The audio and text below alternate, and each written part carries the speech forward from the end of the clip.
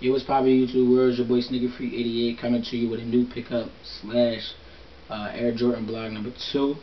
I got two sneakers to talk about, so I'm gonna try to get right into it. These were the sneakers that I was telling you about from my last video. These are the the Nike Air Zoom LeBron 7s, but these are the All-Star editions. These are definitely exclusive. These are definitely limited edition. I was lucky to find these in kids. I called everywhere for these. I called Nike Town, New York. I called Connecticut. I called places in New York. I called all the Foot Lockers in the region. Nobody had these, but I happened to. Luckily, I was on break with my coworker today, and I happened to go into Sneakerville and I happened to find these. So big ups to Sneakerville in the gallery in Philly. So I'm just going to jump right into the sneaker. As you can see, let me just move up just a little bit. As you can see, it looks like it has like a little wood grain material. That's the inspiration that LeBron said he got from these. You know, he wanted to make it like the hardwood, so it feels sort of like, you know, like a grainy material around the toe box and of course around the sneaker. It has a 360 air bubble around the whole sneaker, so it makes it very, very comfortable. It's a very, very light sneaker. I'm not really sure what this part is exactly, but it's like a little plastic cross check. Very, very thin, you know, so it makes the sneaker light. It has, of course, the black laces on the tongue. It has the LeBron signature.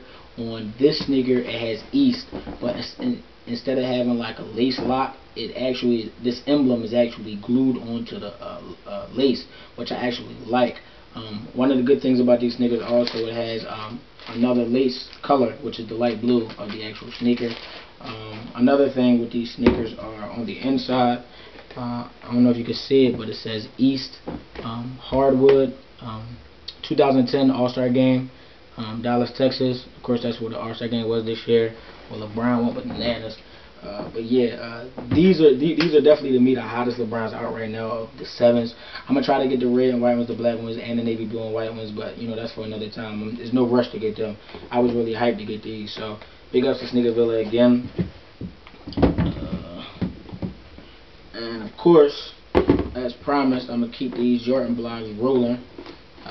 And as you all know, these are the Air Jordan 2s from the Countdown Pack. This Countdown Pack came out in March of 2008. Just a little brief history on this Air Jordan 2. The Air Jordan 2 was first released in 1986. The makers of these sneakers, or the designers of these sneakers, were Bruce Kilgore and Peter Moore. Peter Moore, of course, was the designer of the Air Jordan 1. These two would not design any more Jordans after the Air Jordan 2. This sneaker was actually, all the originals were manufactured in Italy because they got their inspiration from the Italian boot, so to speak. All these sneakers were manufactured in Italy, the originals at least.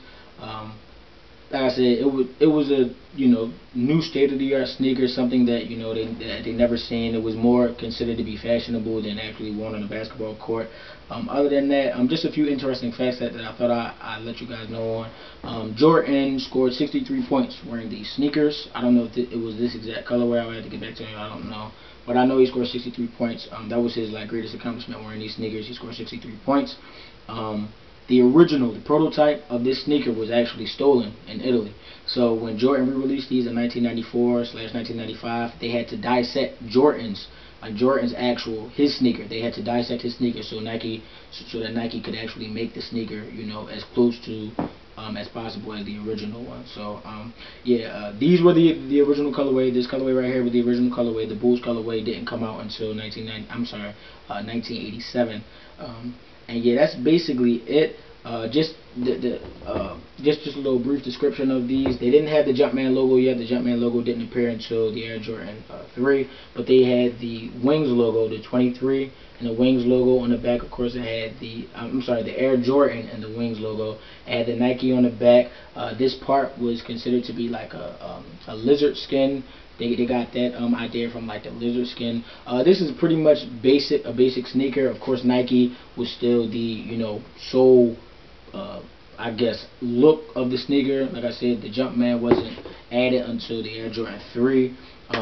Yeah, that's basically about it about the Air Jordan 2. Some upcoming releases. I know they're supposed to be retroing the Bulls 2s. I think they come out in April. I'm not really sure. I have to get back to y'all with an exact date, but I know they're coming out soon. And the White and Cement 3s are coming out in May, I believe. So we got some heat coming out soon.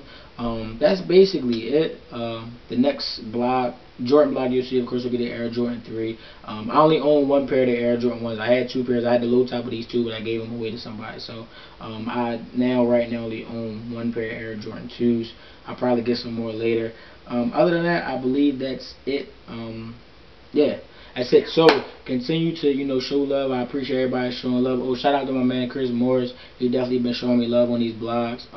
He definitely trying to get his blog back up. So shout out to him. He doing his thing. And shout out to everybody that's been showing me love on these blogs and been following me on Twitter and been commenting on my stuff.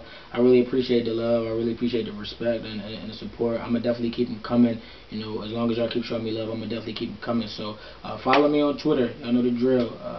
Twitter.com/SneakerFreak. Again, that's Twitter.com/SneakerFreak. And that's it. This is Sneaker Freak 88, and I'm signing out.